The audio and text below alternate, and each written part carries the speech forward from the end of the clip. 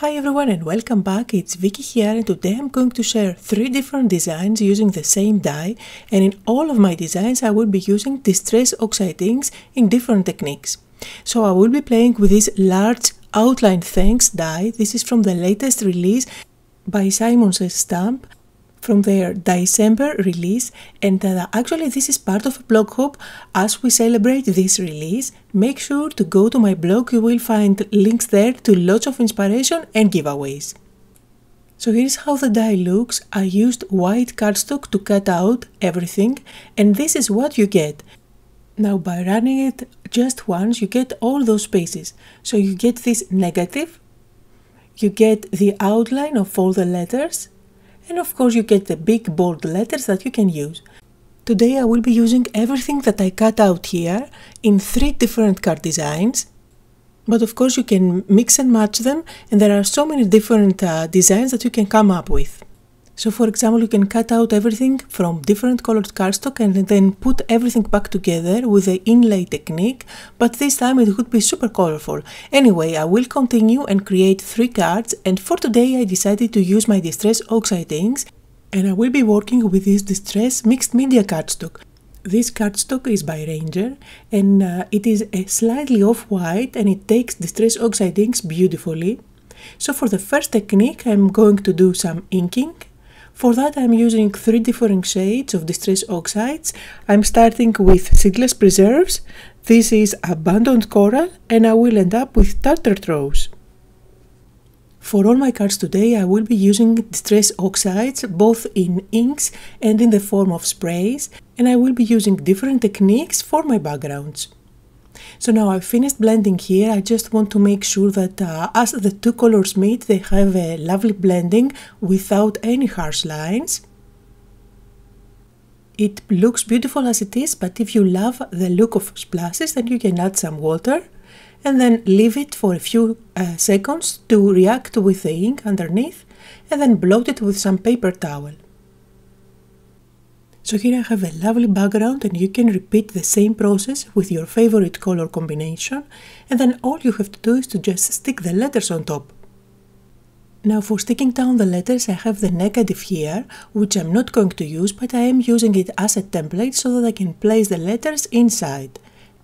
At the back of the letters I have tiny little foam squares so that I can add some dimension on my card.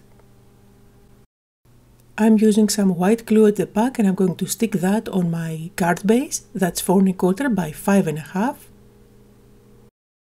And to finish off my card I'm going to add a secondary sentiment. This comes from the You Got This stamp set. I love this because it's packed with sentiments in a teeny tiny font. I have stamped and embossed it with white ink and cut it out in a thin black strip, and I'm going to stick it there. And lately I'm kind of obsessed with gems, and I just have to stick them everywhere. So I'm using the pink ones from this set. This is by Pinkfresh Studio, and you will find everything I'm using linked down below just like always. I'm going to add some dots of glue here and there, and then stick those gems on top. Here are some close-up photos on the first card for today, and imagine that you can do any color combo for the background.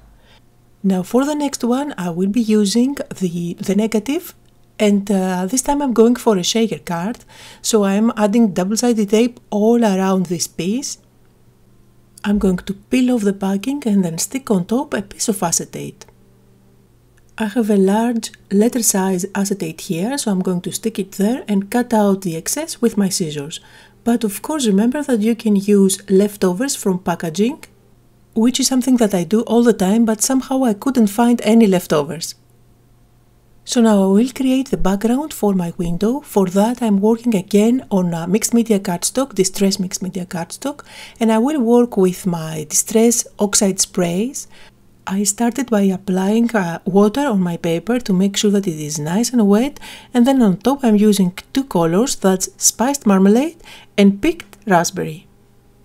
I'm going to use my heat gun and make sure that the first layer is completely dry, and then I will go ahead and do a second layer.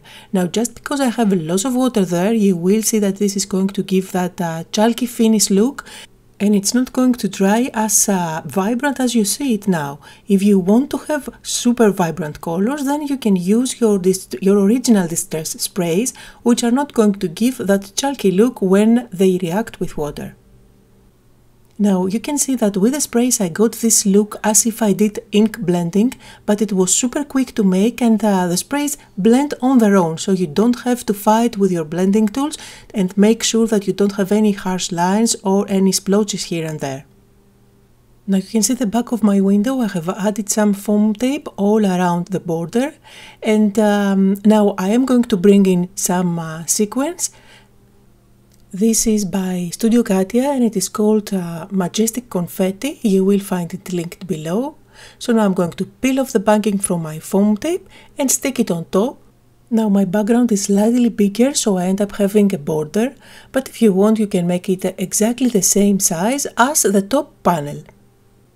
So it's time to put my card together. I'm using white glue at the back. I'm going to stick it on top of a standard card that's 4 1/4 by 5 1/2, and as you can see I finished off the sentiment by adding a secondary one, again a teeny tiny one from You Got This stamp set that I white embossed on black cardstock, and here are some close-up photos. And let's move on to the last card for today. Again I'm using my distressed mixed media cardstock, and this time I'm going with the smoothing technique, where I'm going to apply some ink on my non-stick mat here. I'm going to apply some water and then smooth my paper on top. The colors that I'm using here are Peacock Feathers and Twisted Citron, a combination that I absolutely love. And as you can see I didn't apply too much ink on my craft mat just because I didn't want it to cover up completely the whole panel. I just want to have some concentrated color mainly at the center. Now I'm going to make sure that this is dry, and I will repeat the process to add even more color. I'm not introducing any new colors, I'm just repeating the same process one more time. And although this technique looks quite random, you can still control how much of one color you have on your paper. So here I went back and added only Twisted Citron at the bottom mainly, and I was super happy with the outcome. A lovely abstract background for a very artistic look. Now this panel is 4 1/4 by 5 1/2, so I am cutting out about 2/4 from each dimension. And this time I will use the outlines of the letters. Now I went ahead and cut out the word thanks one more time from black cardstock, and I'm going to stick white on top of black, slightly offset, so it's going to give a little bit of shadow. To do that I'm using my Xyron sticker maker. I think this is the easiest and quickest method to stick those skinny letters one on top of the other. But of course you can use a glue pen or your white glue, whatever works. So each time I'm going to peel a letter and stick it on top of the black one, making sure that it is slightly offset. And of course Ginger was making sure that I did everything correctly. So hopefully you can see here the shadow, the black shadow that I end up having underneath the letter. And I will repeat the same thing for all the letters. It's kind of time consuming, but it's worth it. You will see that that shadow really helps those letters to stand out in the finished project. Now I'm going to play around with all those letters and try to decide where everything is going to go. Since I have such an abstract background, I don't want to have neatly placed the letters. So these are going to be kind of offset and overlapping one another, since I am going for a more artistic look on this card. This time I'm using my white Nuvo DELUXE glue at the back. But of course I could have used my sticker maker, I just didn't think about it at that point. And since I have that black shadow to bring everything together, I'm going to mat this panel with a piece of black cardstock. By the way, I never create black card bases, I always use a black mat, and then I'm just going to stick the whole thing on top of a pre-folded standard card, that it is white, so I can easily write my message inside. And again I need to add some bling. This time I'm using March crystals and August crystals by Studio Katia. And here is the finished look. And I think this is probably my favorite out of the 3 cards that I shared today. Let me know in the comments which one is yours.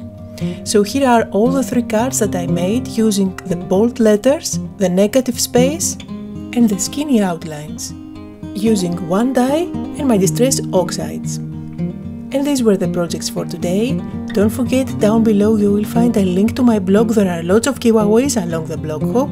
You will also find a list of all the supplies that I used. I hope you had fun, that you got inspired. Thank you all so much for watching today, and I'll see you all next time.